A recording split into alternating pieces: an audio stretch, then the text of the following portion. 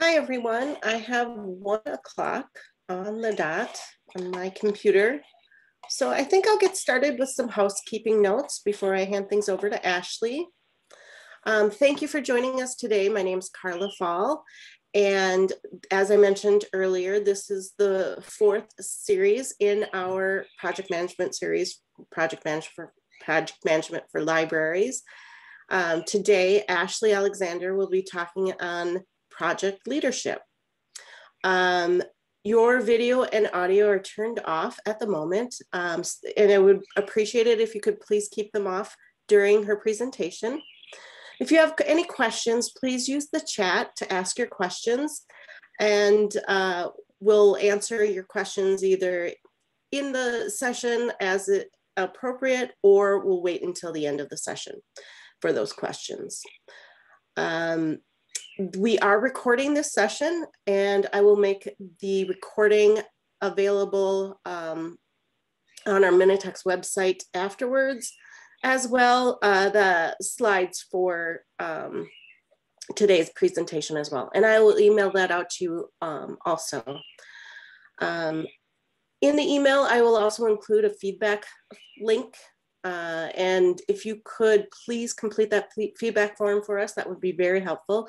It really helps us shape our future webinars and any other project development, or excuse me, professional development sessions that we may put together.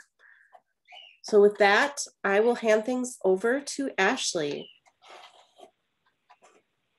All right. Thank you, Carla, and thanks everyone for having me. I'm excited to be here today, again with you to talk about project leadership. So as Carla mentioned, my name is Ashley Alexander. I'm the Organization Development and Learning Associate at the University of Minnesota Libraries.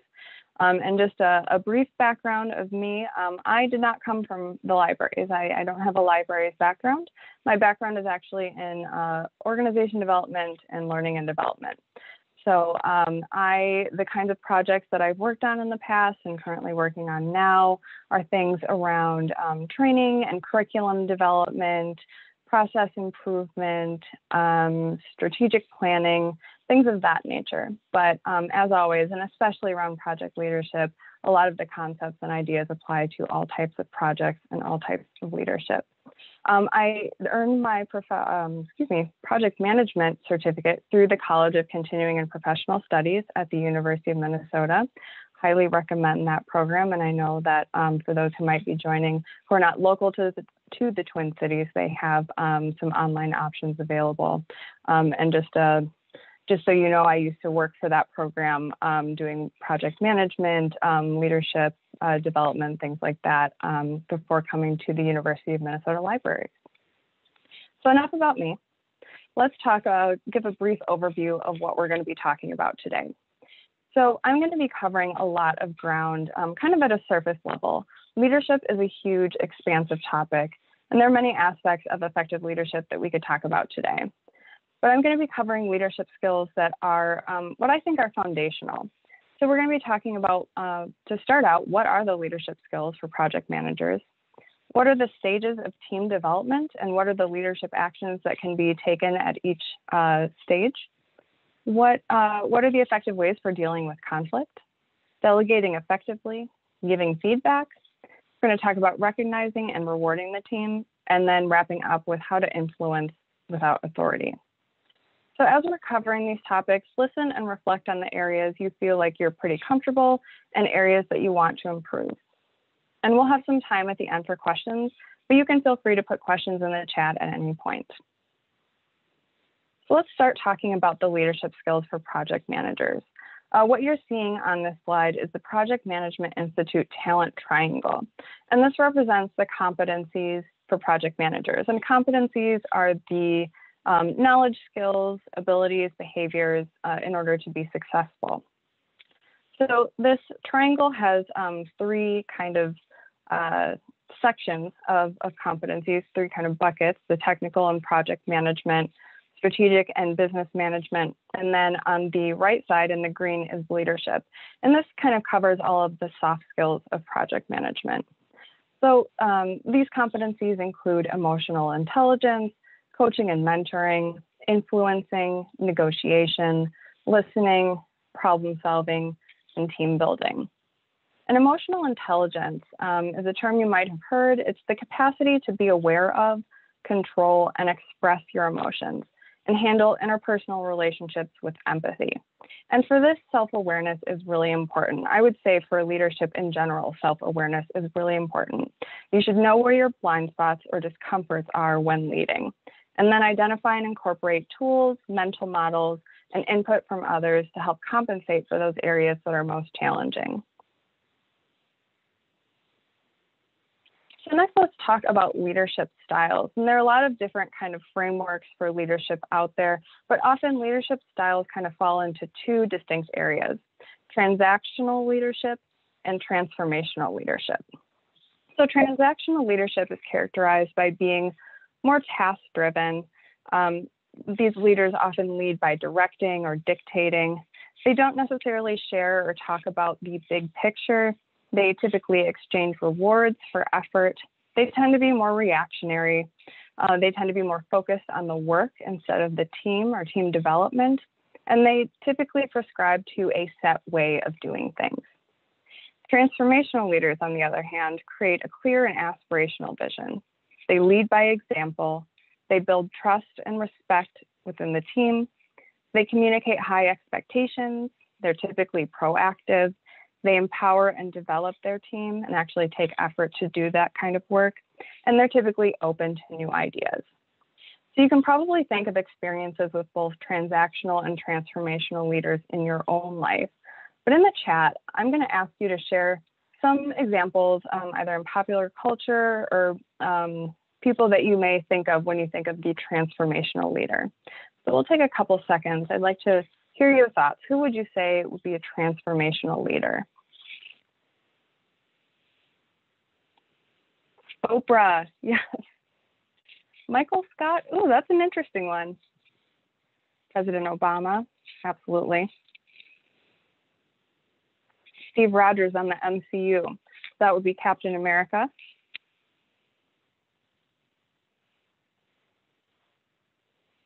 Yeah. Yeah, these are really good examples. Another one that I tend to think of are like Steve Jobs, Leslie Knope. Yes, I love that. Leslie Knope definitely is a transformational leader. And when you're thinking about the difference between transactional leaders and transformational leaders, it's important to note that no one person is completely one style over the other. The best leaders tend to blend the two and adapt to what the situation calls for, and they're responsive to what the team needs in the moment. So as a takeaway, think about some of the leaders in your life or kind of in popular culture that you admire, and note which of these characteristics they exhibit on a regular basis. You can also use this as a guide for yourself and how you want to grow as a leader. So now we're going to talk about stages of team development. So when we're talking about teams, the most common model referred to is Tuckman's 5 stages of team development. And you may have also heard of it as 4 stages of team development. But adjourning was kind of added on there. And this is an important stage for project teams that have a defined scope and a defined timeline. So let's talk about forming. At this point, the team is getting oriented towards the task. They're setting ground rules, they're testing boundaries, and they're establishing relationships with each other. So as a leader in this stage, you want to be mindful that you're clarifying goals, setting expectations, clarifying the roles and responsibilities for each person on the team, establishing those norms for communicating and resolving conflict. And then the next stage is the storming phase. So this one is characterized by having intergroup conflict. There tends to be a lack of unity, people with different ideas that are kind of battling those ideas out, and there's often frustration and disagreement. So in this stage, as a leader, you want to be encouraging your team to share feelings by creating an open and honest environment. You want to redirect attention towards the goals, those kind of shared goals that everyone's working towards, mediate conflict using active listening, recognizing positive behavior, and demonstrate trust and transparency kind of by modeling that behavior. And then once you get through that kind of crazy storming phase, you get into the norming. This is where conflict is more managed. The group norms form and team is becoming more cohesive, and individuals feel more comfortable expressing their opinions in kind of a healthy and positive way. And as a leader, you're probably reestablishing and setting those ground rules and expectations, maybe redefining goals, and setting the tone for giving and receiving feedback. And then from norming, you go into performing. This is where things are kind of working the way they should. People are committed to working towards the shared goals. Problems are solved creatively. Diverse ideas are welcomed. This is kind of when you hit the team flow. And in this stage, as a leader, you'll be facilitating problem solving and decision making, giving feedback, encouraging your team to share successes. And then when the project wraps, when you're done, there's an adjourning phase. And it's important to kind of give this phase its due. So at this point, the team has completed its goal. They're recognizing the achievement, sharing learnings, and then the team disbands.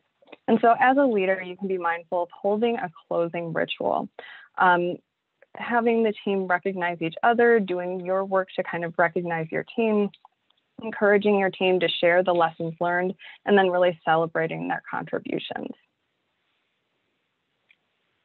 So at the forming stage, you're going to want to set some expectations. Expectations put everyone on even ground. Everyone knows where they are, what they're contributing, and what the standards for the group are. And it's really unfair to try and hold people accountable to expectations that were not made clear. And you shouldn't be concerned about over-communicating those expectations too. It may feel obvious to you because you've thought about it a lot, but typically people need to hear things a few times to fully remember them. So feel free to repeat yourself a few times throughout the process on what your expectations are. So as you're setting those clear expectations, which are really foundational for building trust and accountability, you want to think through and kind of talk through a few elements. You want to communicate to your team what is the expected time commitment in and outside of the meetings, and kind of what is the time commitment and what is the work commitment. What knowledge, skills, or abilities is each team member bringing to the role? So thinking about, why are they there? What are they meant to contribute? What experience or understanding are they bringing that is going to support the team? Next, how should the team track work and give status updates? So is there an expectation that hours are tracked or that you're using tools like Trello or a spreadsheet to document work being done? And then finally, how and when will the team give and receive feedback, knowing that you'll want to have those opportunities for feedback throughout the process. So this happens typically in that forming stage, but you might need to revisit during the norming stage, and you might need to adjust some of the expectations based on what's actually working in practice. And I can share an example of this. So for the strategic planning team that I am currently managing, there was an expectation that we were going to meet once a week. And we started that way, but realized quickly that that wasn't going to be enough time together to talk through the decisions that needed to be made. So we decided to up the meeting to 2 meetings a week, and then also hold space for small team meetings. So 3 meetings total. And this was something that kind of came out of some of that, a little bit of that storming phase when things kind of weren't working, things weren't meshing together. So then, along with the expectations, you'll want to talk about the ground rules. These can also be called guiding principles, guiding values, but these are essentially the rules of engagement, and they outline how the team is expected to work with each other. They're also helpful to refer back to in the storming phase when conflict arises. So some examples of ground rules that I've liked to use in the past is listen to each other with compassion and curiosity, assume positive intent, be mindful of what's yours to share. And I think this is especially true when you're talking about kind of information that you're gathering from others, or thinking about what is confidential, what is okay to share. Being present, asking for what you need, offering what you can, If you're in a Zoom environment or a virtual environment, talking about whether cameras should be on, whether you should mute unless you're speaking, what are the rules for engagement in that virtual environment. Everyone contributes, be mindful of how much you're contributing. So for those who might be contributing a lot, maybe thinking about pulling back and vice versa.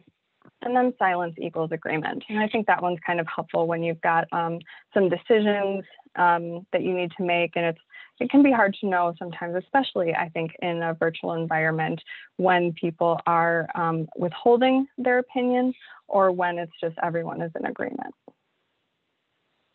So that brings us to decision making. And here's kind of a decision making matrix that you can use to describe how decisions are going to be made, because you'll want to address that at the start as much as possible. So on this slide, you'll see that there are 4 boxes and there are kind of different elements. There's buy-in at the bottom, lower high, and then there's also risk, lower high. So there's the unilateral decision in the lower left box, and that is the just do it decision. So this is characterized when there's low risk and low buy-in needed to move forward. So an example might be, what should we name the project folder? This is something that there might be some precedent, or it's just not going to matter to a lot of people. So as the project manager, you may say, I'm just going to make that decision. The caution here is to avoid extending the range of these decisions, and that could lead to bad decisions or not being mindful of when buy-in was actually needed. And then above that, in the upper left corner, is the consultative decision making. So this is when there is higher risk, but maybe lower buy-in needed. So this is where you would ask for input, but you would be responsible for making the decision. And an example might be, what is the best way to handle this technical problem? You might be needing expertise, but ultimately you're going to be responsible for making that decision so that you can move forward. The caution here is that it can lead to factions or low support when more buy-in was actually needed. So then in the lower right corner, you have the majority decision, and that's where the majority in the group makes the decision. And you use this when risk is fairly low, but group buy-in is needed for successful implementation. So an example of this is something like, is it acceptable to move forward with this schedule? The caution here is to avoid for more trivial decisions, or when risk is high enough that you need to understand the alternatives. And then finally, there's consensus. So this is in the upper right corner. This is where you have high risk and you need high buy-in. This is where you have general agreement and support. So an example of this might be, what are the team's most important priorities? That might be something that you need to get a lot of input in and buy-in on, and the risk is pretty high if you're not focusing on the right priorities. The caution here is that it is more time consuming. So you don't want to use this for minor decisions or when an immediate decision is needed. So if you think back to a couple weeks ago when we talked about project planning, you can refer to your RACIC stakeholder matrix to help identify where you might need consensus and high buy-in and high input on some of the decisions that you need to make. So next we'll talk about dealing with conflict. And again, conflict kind of arises in that storming phase of the team. But conflict is normal and really necessary as part of any team. The goal is to be able to handle conflict effectively to perform and achieve results without damaging trust on the team. So this model that you're seeing on the slide here is the Thomas Kilmann conflict model. It shows 5 different approaches to conflict or conflict modes. And there's also an assessment that you can take to determine your default conflict style. So again, thinking to self-reflection, where are you most comfortable in dealing with conflict? So this model has, again, kind of 2 axes. There's the assertiveness, which is the extent to which the individual wants to satisfy their own concerns. And then there's cooperativeness on the bottom. And that's the extent to which individuals want to satisfy the other person's concerns.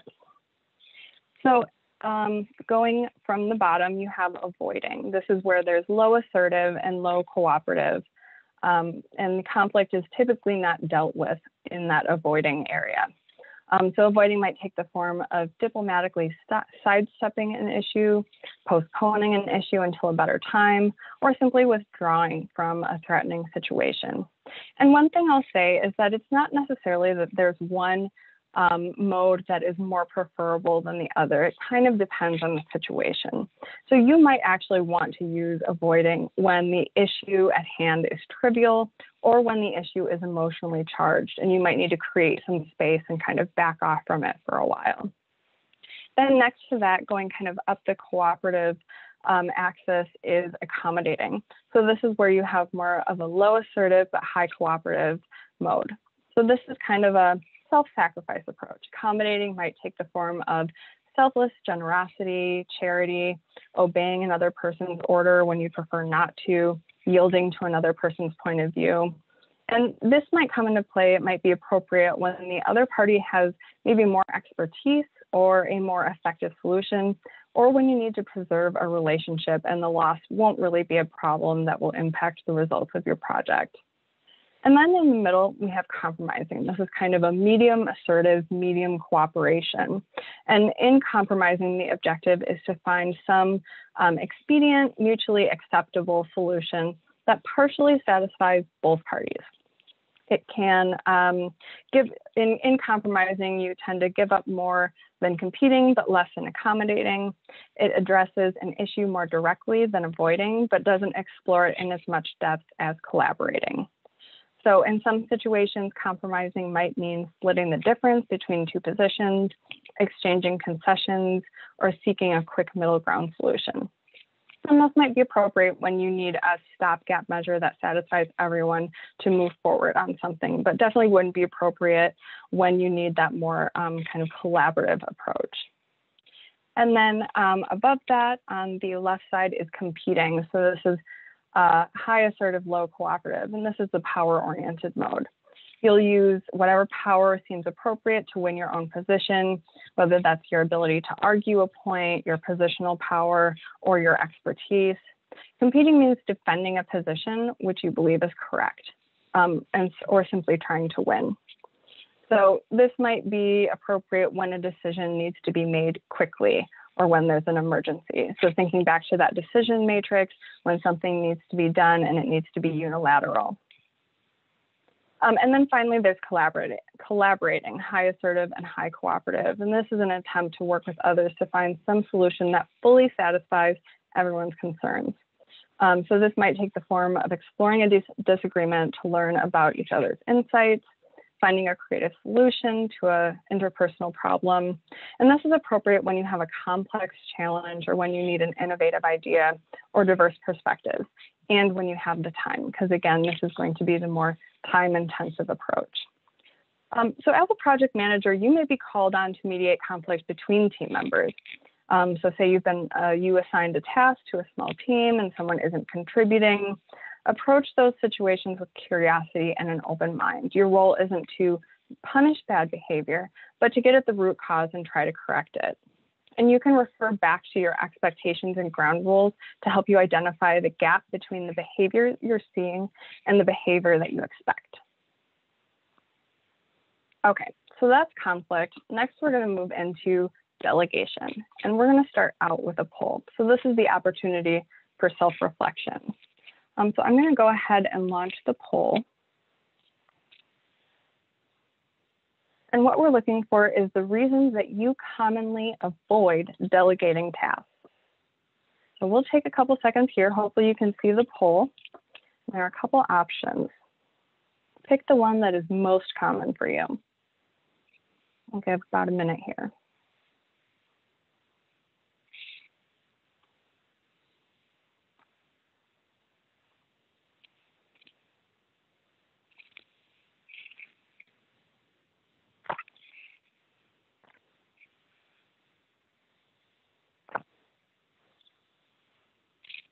All right, results are coming in.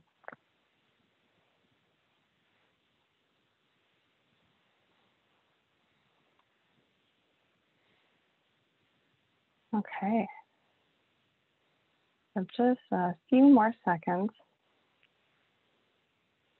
We're seeing a clear leader among it would take longer to explain than if I just did it. Okay, we're going to end the poll. I will share the results. Okay, so let's see how it came out. Yeah, you can see 55%, it would take longer to explain. We've got a few people who feel they know that they can do it better. They don't want to upset their team by adding another thing to their plate. I can resonate with that. I'm worried my team won't be able to get it done right. Some people know I'm actually really effective at delegating. Good for you, that is a skill. And no one said my team will have questions that only I can answer. Okay, so let's go through these common barriers to delegation. So the first one is kind of that thought of omnipotence. That's the I can do it better myself. And at times this might be true. However, as the project manager, you need to consider the value of having yourself performing the task or the opportunity cost and the opportunity cost of the lost time and maybe other things that you should be focusing on, like planning or organizing or developing your team. So as a project manager, if it's effective for you to do the task, then maybe you should. But if that's an opportunity for you to delegate and teach someone to do something new, that would be something to consider. The second one is that fear of being disliked. Most project managers, whether or not they like to admit it, are concerned that their team members will dislike them or resent them if they pass along or delegate a lot of work, or if they pass along work that they feel like is not super satisfying. That project manager risks burnout though, rather than inconvenience. So it is interesting to think about here. Team members generally rate a project manager who effectively delegates much higher than one who does not. The next one is lack of confidence in the team. So project managers who lack confidence in their staff should probably look to themselves for the answer. Is the team composed of people who have the right skills, or is there something else going on here? Has the project manager maybe failed to provide the proper training, the proper expectations, proper information to support the staff and being able to support the team in being able to accomplish what they need to? And then there's the expected to know it all. The team members expect answers from me.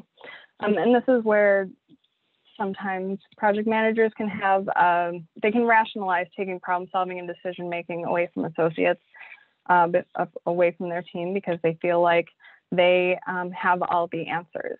But when the project manager responds this way and doesn't give that opportunity, there's a real loss in the development of the team.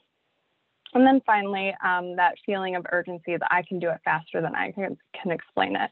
And I think this is really common because there is often a sense of urgency with the work that we're doing.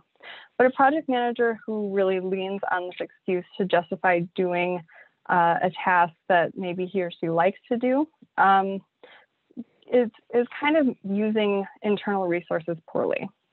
So a little time upfront to teach someone how to do something new will often save time in the long run.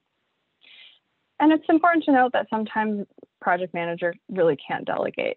But as people move up through an organization, take on more and more responsibility, it becomes more about delegating and less about doing. So a couple tips to think through as you're thinking about delegating.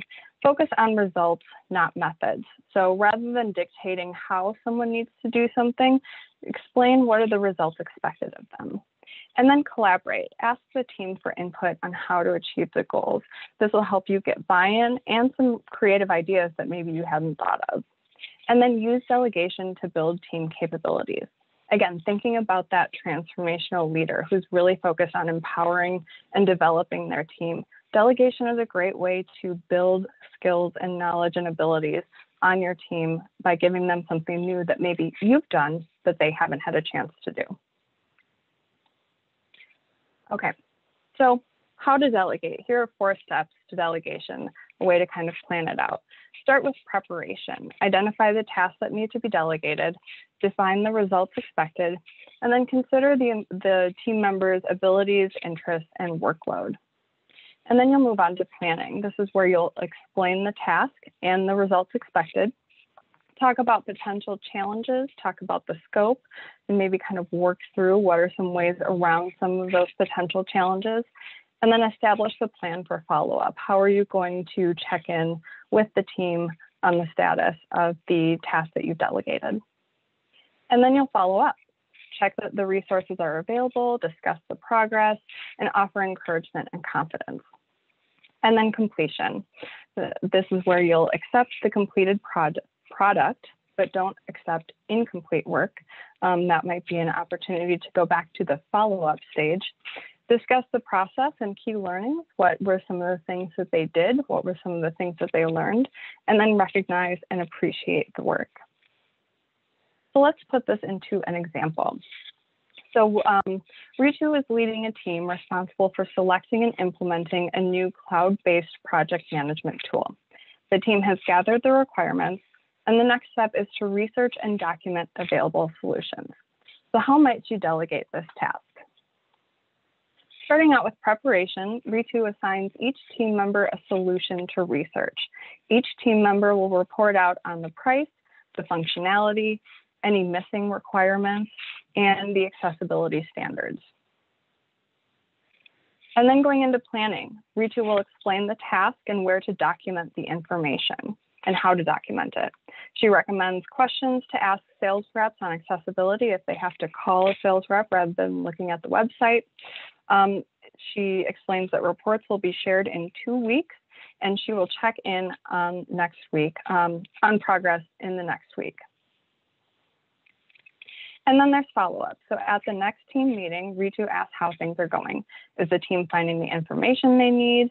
If not, maybe she provides some guidance on how to get at the information that they need. And she acknowledges the information already gathered and how valuable it is, giving that encouragement. And then finally, completion. The team reports to each other on what they've learned about their assigned tools.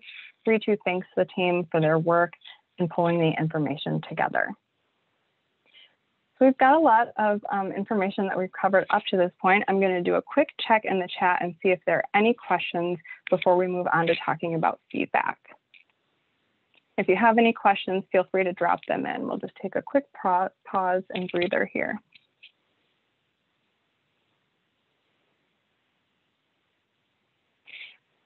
So Carla asked the question, what if someone on the team is always disagreeing? And we will talk about that in feedback, but that would be a situation where you would need to be giving some feedback and potentially pointing back to the team norms that you've established in order to kind of correct that a little bit.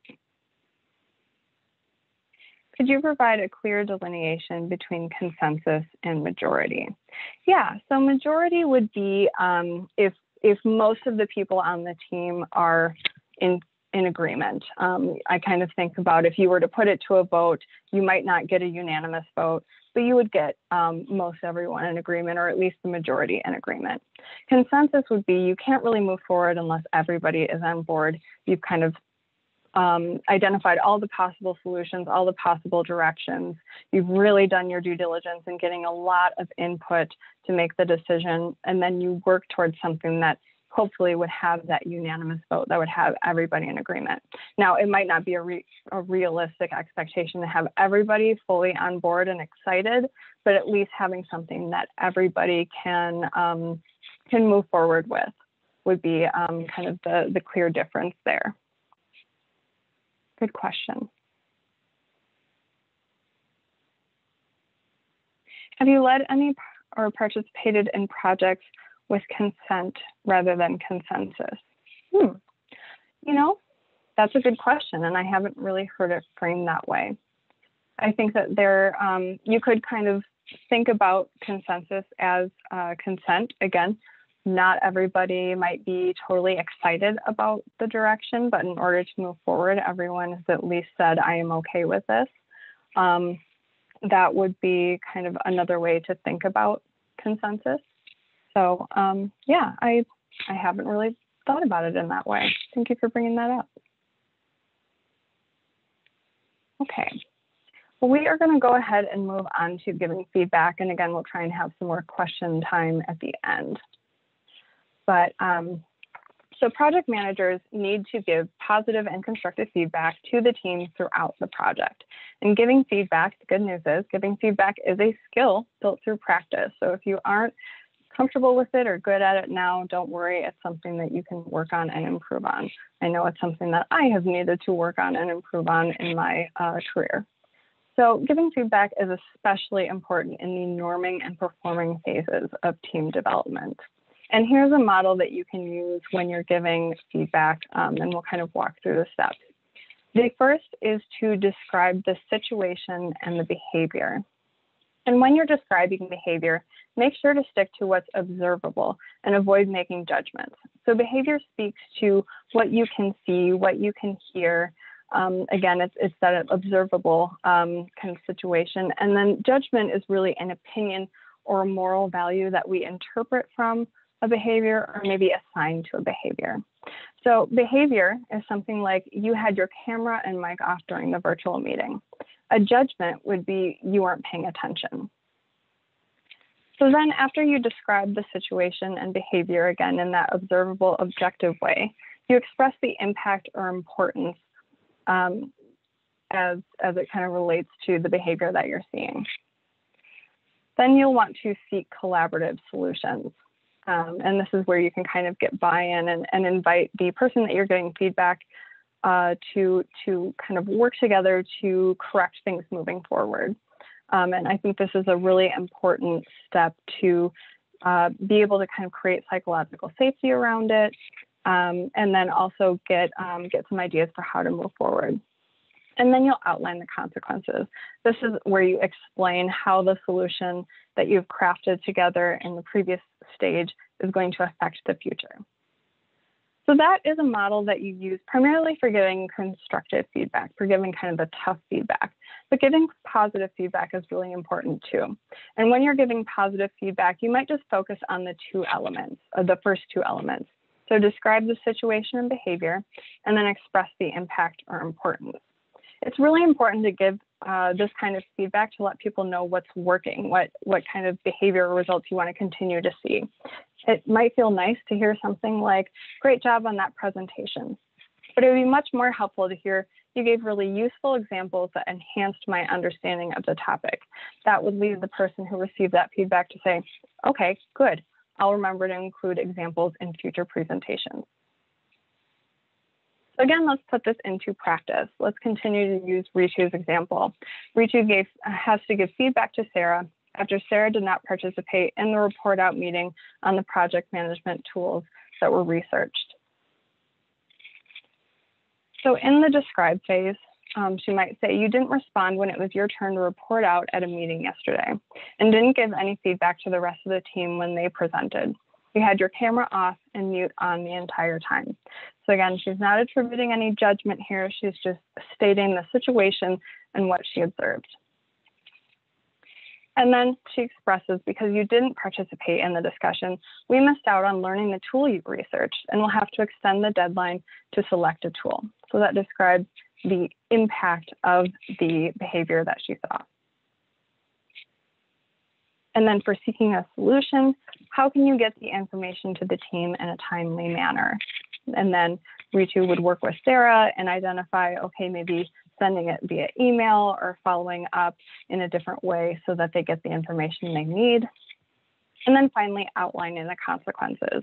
That way we can select the tool without pushing the project timeline out by another week. So this would be an example of how you might use the desk model to give constructive feedback. Now, say Ritu was going to give positive feedback, what might that look like? Say she was going to give feedback to Sammy.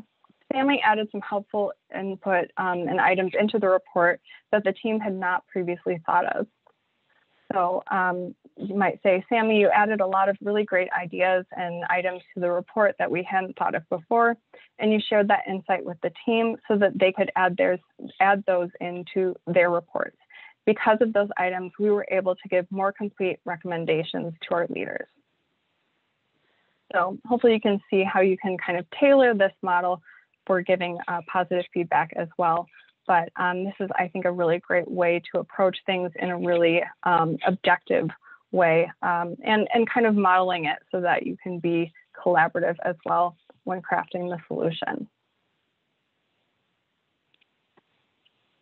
So preparing to give feedback, there's some work that needs to be done in preparation so that you can give feedback that is going to be heard. Constructive feedback that is not well thought out or delivered can have the opposite effect. It can cause there to be a rift in a relationship, a feeling of loss of trust. So there are some questions to think through before you deliver tough feedback. The first, is the feedback helpful? Is it something that is relevant to their future performance and something that they can actually take action on?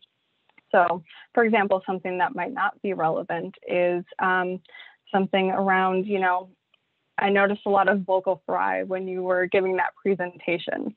That would not be something that would be impacting the performance in that presentation, and it's not really something actionable. It's sort of about who they are and how they speak. The second question, do I have all of the information? So are you making some judgments or filling in the gaps into a story that you're telling yourself about the person's performance? Essentially, are there other angles, other potential factors that might have led to the situation that you're referring to? Then is now a good time for them to receive the feedback? Are they going to be in a place to hear the feedback and do something with it? Probably if they're running between meetings or, having a childcare issue, that would not be the best time to give someone especially tough or constructive feedback. But the watch out here is to make sure that you aren't putting it off because you want to avoid potential conflict or you're just uncomfortable giving feedback in general. And the last question is, how will I create a safe environment for them to receive the feedback?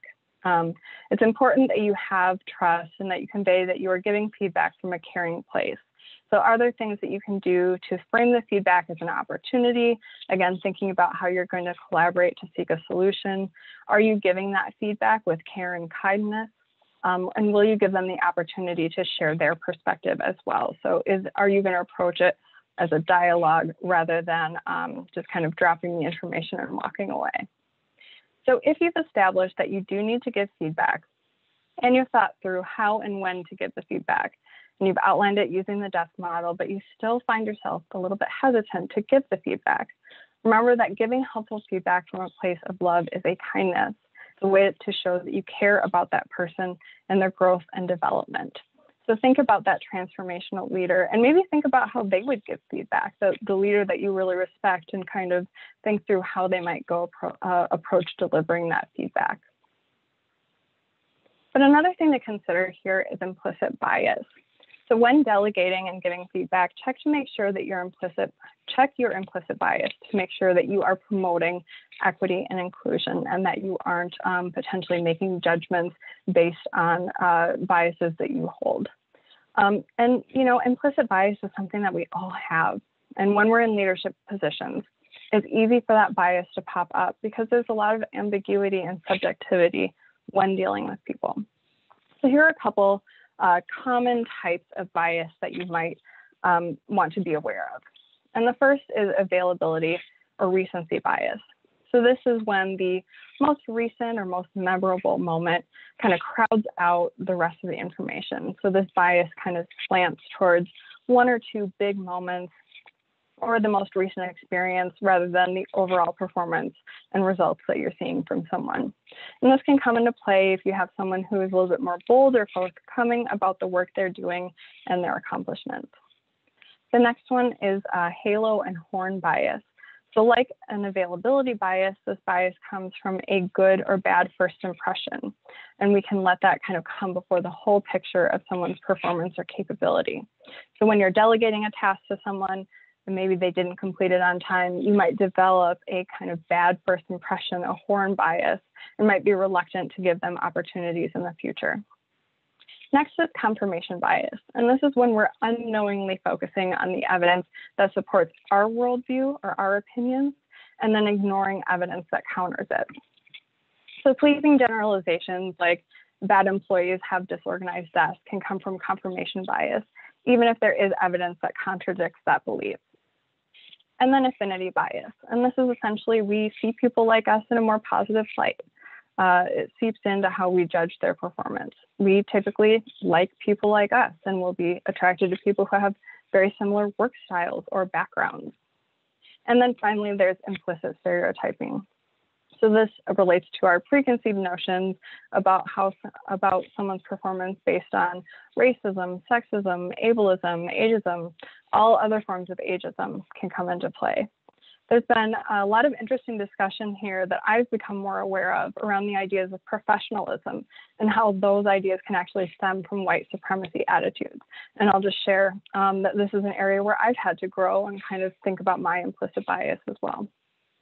So the best way to combat implicit bias is to acknowledge that you have it and seek information that contradicts or disproves it. Okay. So now let's talk about recognition and rewards. Recognition and rewards are often talked about at the same time, but there's a subtle distinction. Recognition reinforces behavior you want to continue, and rewards celebrate results achieved. So as a project manager, you'll want to think through how you're going to recognize and reward the team, recognizing throughout the project, and rewarding at the end when there are significant milestones achieved, distinct deliverables completed, and then definitely at the end of the project. So recognition can take the form of regular feedback and encouragement, recognizing the team's work to their supervisors and leaders, acknowledging individual contributions in meetings. And then rewards can take the form of thank you cards, maybe a public thank you, kind of published in a newsletter, other kind of avenues, Caribou or Starbucks gift card, taking the team out to lunch, someday when we can do that again. And then if there's an opportunity for something like a staff award or an outstanding achievement award. And again, thinking through how you're going to do that, and then also how you're going to do that differently based on different people's preferences. Some people love to be recognized publicly, and some are more comfortable with a kind of one-on-one, more intimate kind of thank you. Okay, so last topic, we're going to be talking a little bit about influencing without authority. So as a project manager, there are a lot of people to influence. You have the team, you have your key stakeholders, you have your project sponsor, you have colleagues who might have key resources that you need, and this may require persuasive appeals. So you can think about persuasion sort of in these three areas: the head, the heart, and the hand. So the head appeals to logic. It's bringing facts and figures, details that bolster your opinion. And people who are kind of might be more scientific or appreciate kind of details and evidence would kind of fall into this category. The next, the heart, really appeals to emotions. So you want to do some work to connect your ask to their values, to their beliefs, their sense of common purpose, and you'll want to inspire with enthusiasm. And then finally, the hands. And this appeals to collaboration. So you want to approach people who appreciate collaboration with mutually important goals in mind. You want to seek their input, offer assistance, kind of show that you're working together. And excuse me, if you're speaking to someone you don't know or don't have a lot of experience with, maybe you're giving a presentation to garner support for your project, you might want to try and blend these elements.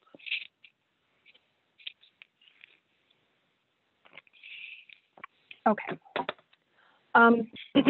Also, influencing without authority. When you're presenting information to people who might be above you in the org chart or have power over the resources of your project, think about that transformational leader approach. Talk about the vision, talk about the impact, and be proactive when issues arise. Okay, so we've got about 10 minutes left. Love to hear, what are your questions?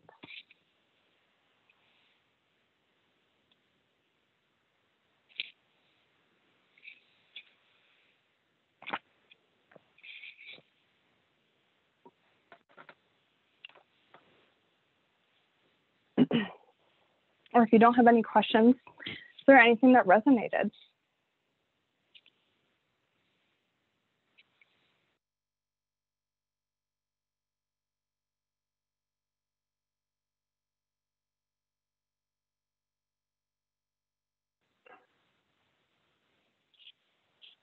Okay. Carla asked, how does persuasion play into influencing without authority? So persuasion is trying to get someone to kind of see your side. And when you're thinking about potentially having to persuade that something is important, that the project needs to be prioritized, that you need additional resources that might be taken away from something else, I think that's where persuasion comes into play. So that's where you're kind of trying to influence the outcome, if you will, and especially influencing maybe leaders who are above you, who you need their buy-in to be able to move forward.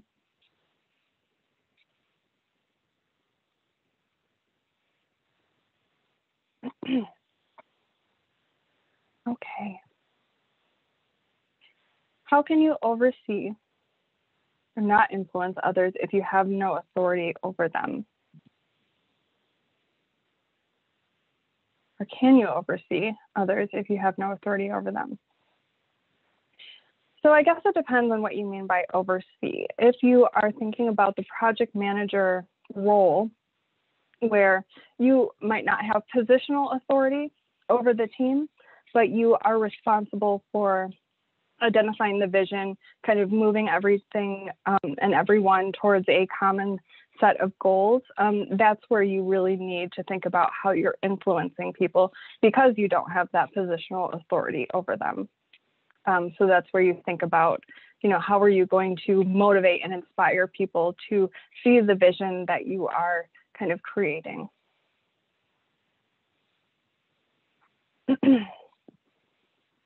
Stacy says, I appreciated how the consequences weren't personal consequences, but how the plan will influence the project. Absolutely. Yep. And often, in that situation, you won't have personal consequences to talk about, but I think it's more beneficial to think about what are the consequences maybe to the team, to the project, to the success of the effort. Martha asks, what tips do you have for working with volunteers or community members to set reasonable expectations regarding amount of time or work they will invest in the project? Really good question. So when we're thinking about those who might not have a kind of a monetary stake in the game, who might just be working on this because of their interest, I think that's when you think about how you're appealing to that desire to participate as a volunteer or as a community member. So thinking through what is that shared vision that you're creating, and then engaging them in discussion about what are those reasonable expectations. So you might have a reasonable expectation for what's needed for the project, and you want to kind of negotiate that with them and see if there may be opportunities to craft a joint kind of vision for how they're going to engage, how much time they're going to invest. So that you're kind of meeting them where they are, and they're also meeting you where you are.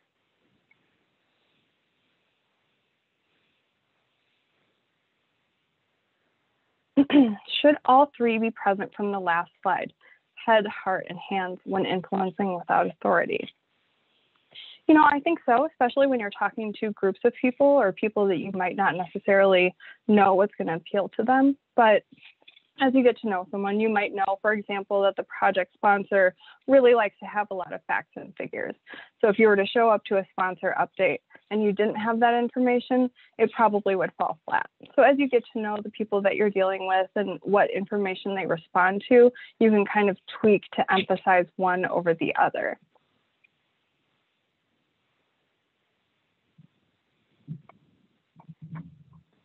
For those who want to learn more about team development and project leadership, do you have any favorite or go-to resources you can share? So I would say there is a project leadership course that the College of Continuing and Professional Studies offers, and has a lot of really great information. I would say, as far as leadership in general, the Center for Creative Leadership, CCL, has a lot of really great articles and resources that I've personally looked to and learned from. There are a ton out there. Another one, Korn Ferry has a lot of really great competencies around leadership, and they do some really good assessments in 360. So if you were looking at what is your particular leadership style, you can get a lot of good kind of personal reflection information. And then really, I mean, you know, you can do a lot of Googling. LinkedIn Learning has a lot of really great courses as well.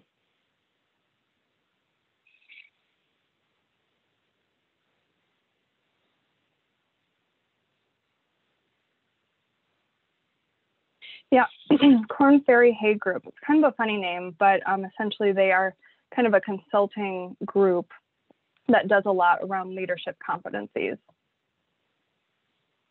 So good to know that the captions captured it correctly, because that is exactly how it's spelled.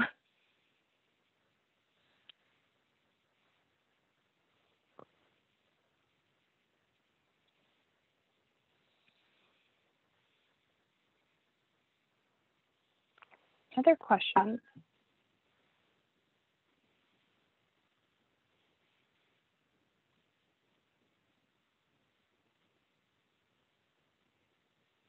And I will say too, with resources, the bibliography has some articles and links in there that you can check out that helped inform this presentation too.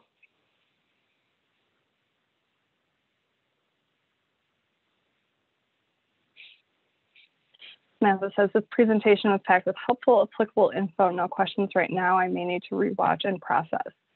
Yes, absolutely. Like I said, covering a lot at surface level. Glad it was helpful though. And yeah, you might need to kind of reflect and think through, you know, what are the things that you really want to focus on.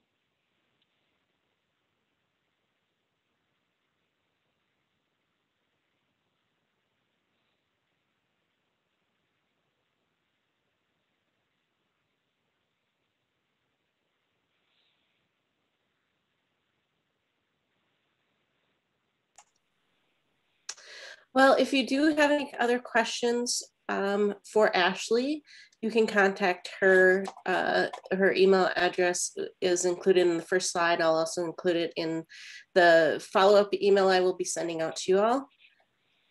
Thank you all for today, joining us today, and your questions have been really helpful. You should get an email from me very soon with the recorded links and the slides. Have a great afternoon and a good weekend, everyone. Thanks, everyone. Thanks, Carla. Yeah.